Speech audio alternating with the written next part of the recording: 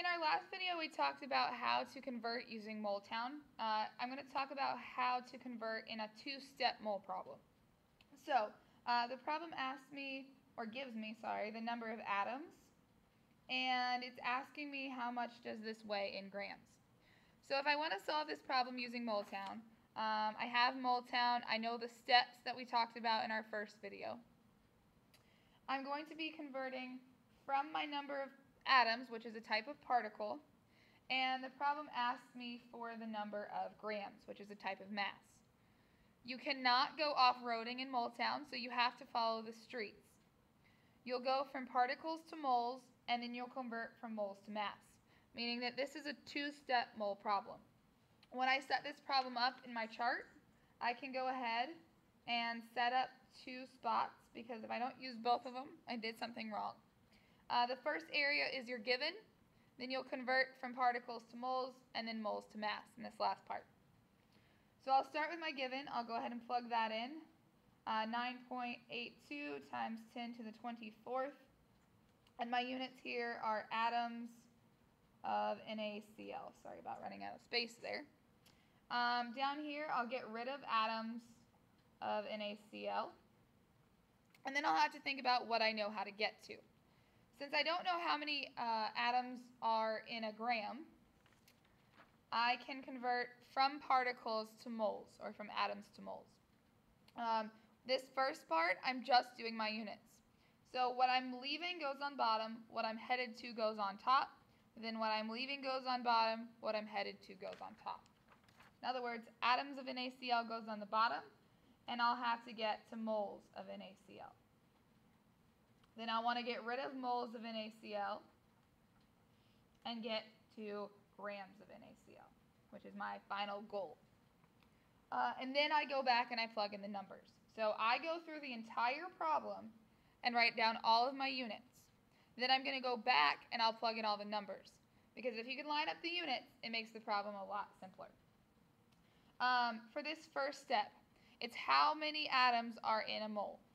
So 6.02 times 10 to the 23rd atoms are in 1 mole. If you're using MoleTown, it gives you right here this 6.02 times 10 to the 23rd number. You just have to know that that's how many atoms are in a mole. The next step, the street sign on the side of the road of MoleTown says molar mass. Sorry about that. So I'll need the molar mass of NaCl, which you should already know how to calculate. If you don't, sodium's mass is 23 grams, and chlorine's mass is 35 grams. You multiply by the amount, which is both 1, and then you add them up. So that would give me 58 grams of chlorine, and that's grams per mole. So I'll plug in 58 next to my number of grams, and 1 will go next to my mole. Your next thing that you want to do is to cancel out your units. So atoms of NaCl is on the top and on the bottom. Moles of NaCl is on the top and on the bottom. And I'll be left with grams of NaCl.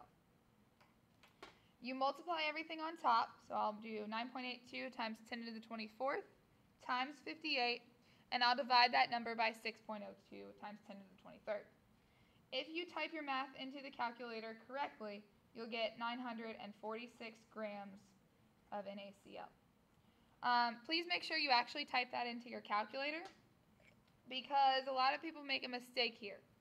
Remember that calculators are not so smart, and we have to tell them exactly what we mean. If you type into your calculator everything on top, and then you type divided by 6.02 times 10 to the 23rd, without parentheses or anything like that, your calculator thinks that you actually want to multiply by 10 to the 23rd. So make sure you're telling it exactly what you want it to do. I'm going to show you how to do that problem using MoleTown. Remember that if you are going into town, you divide, and if you're going out of town, you multiply. Like I said earlier, I don't want you to do your work this way. I want to see the charts like this. But this is a great way to double check and make sure you're doing things correctly. So I'll start with my 9.82 times 10 to the 24th, which is my number of atoms.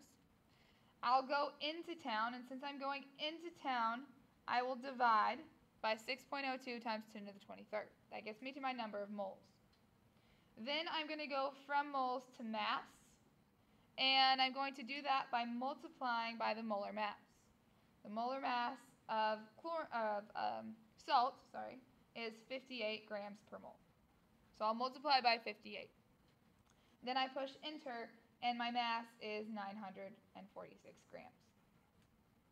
So it's the same answer. It's just a way to go back and check your work. Make sure you're following all the steps correctly and using MoleTown to do that.